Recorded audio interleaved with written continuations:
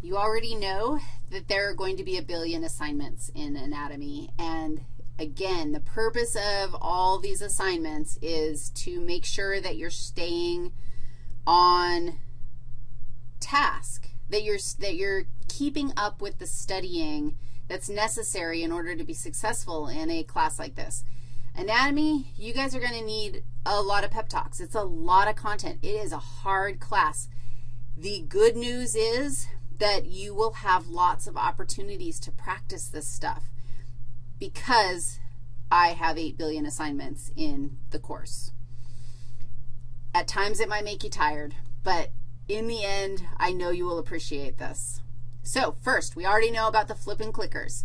5% of your grade is based on you coming and participating in the clicker questions. And you show up to class, you get those points, although I reserve the right to change that if people are punks. People won't be punks. So that's easy. That's 5% of your grade. Just show up.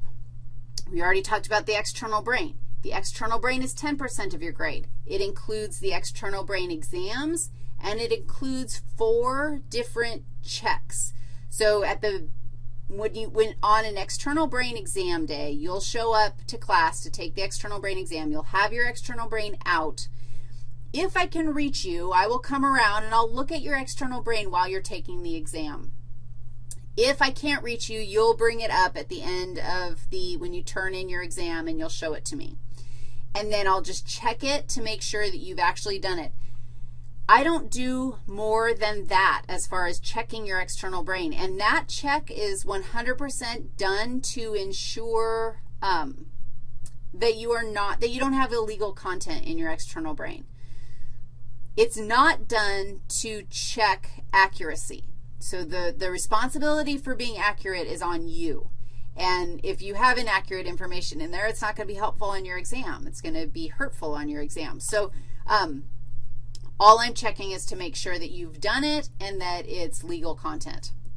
Then you'll take your exam, and that's awesome as well. On a daily basis, every day at the end of lab, we will have a lab quiz.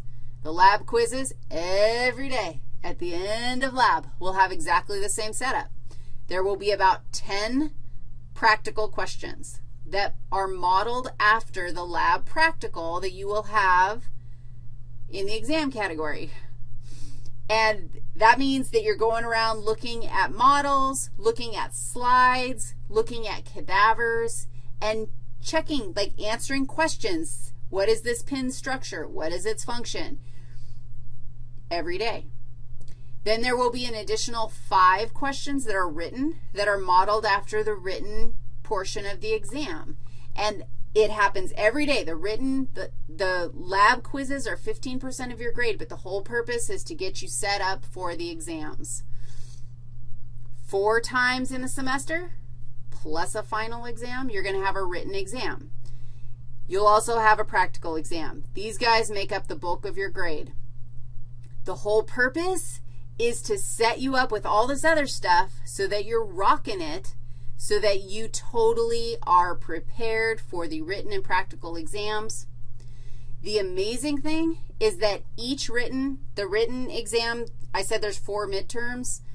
There's actually also a comprehensive written final on final exam day.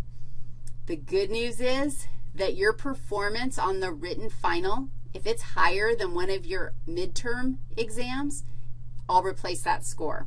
So if you, in exam number 1, were like, holy crap, I didn't think she was really serious about the amount of time that I had to study, clearly she was, and so you rocked a, 60% on that written exam, you got your doo-doo together, and you started making it happen, and you improved your scores throughout the semester, and on the final you rocked an 80%, I'll replace that 60% with your 80% on the final.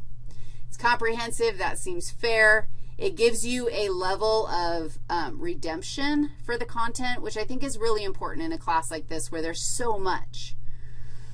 Same thing with the lab practical. There will be a comprehensive lab practical exam that will replace one of your lowest if that is necessary. Now, I actually had made this offer to my students in anatomy just this last semester, and like half of them improved their grades an entire letter.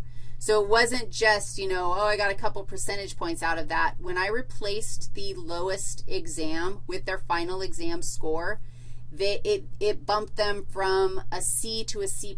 It bumped them from a B+ to an A-. It made a difference in their actual GPA, which I think that's pretty awesome. What else do you need to know about your assignments? I got nothing.